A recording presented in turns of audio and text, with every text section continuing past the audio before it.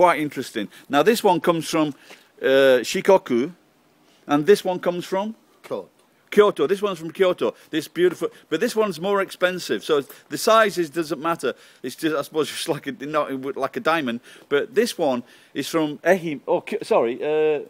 Kyoto. This is from the Kyoto area, and this one costs 1 million yen. But like you said, it is more color. This one is more colourful, and it's the same size as the young boy. But he's maybe ichiban takaramono kana. これお水をウォーター水をかけてあげよう。Okay. ステーキ。Oh, so steak in the Steak.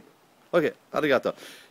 Now he says he's going to pour some water on the stone, and obviously that must be it has some kind of an effect. Maybe it makes it more beautiful. Now I was talking to the little boy. Oh, namae wa nan deshita? Eh? Goji Totaro. And I was talking to him about his little sister. He's not an only child, and he's got a little sister called Sakura, and he likes her.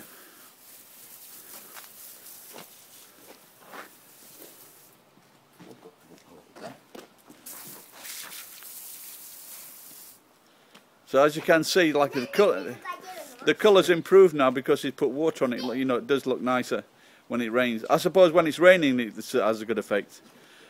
But that was very kind of him to help me make this video, so I really appreciate that. But anyway, so that's a bit about the rocks explained. They come from different areas, and we got an idea of the price as well. So that's very kind of him. Okay, anyway, that's back to work. Bye-bye.